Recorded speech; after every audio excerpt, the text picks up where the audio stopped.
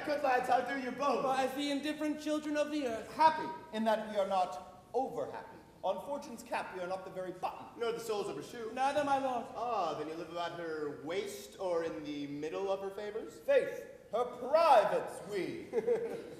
In the secret parts of Fortune, oh, most true, she is a strumpet. But what have you, my good friends, deserved at the hands of Fortune that she sends you to prison hither? Prison, my lord. Denmark's a prison. We think not so, my lord. Why then 'tis none to you, for there is nothing either good or bad, but thinking makes it so. To me, it is a prison. Why then your ambition makes it so. 'Tis too narrow for your mind. Oh, God. I could be bounded in a nutshell and count myself a king of infinite space, were it not that I have bad dreams. Which dreams indeed are ambition, for the very substance of the ambitious is but the shadow of a dream.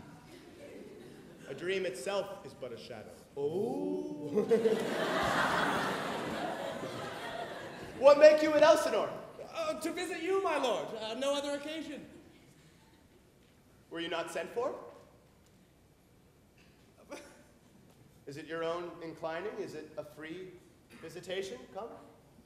Come, deal justly with me. Come, come, nay, speak. What should we say, my lord? Why, anything, but to the purpose. You were sent for, and there is a kind of confession in your looks which your modesties have not craft enough to color. I know the good king and queen have sent for you. To what end, my lord? That you must teach me. But let me conjure you, by the rights of our fellowship, by the consonancy of our youth, by the obligation of our ever-preserved love, be even and direct with me whether you were sent for or no. What say you? Nay, then, I have an eye of you. If you love me, hold not off. My lord, we were sent for.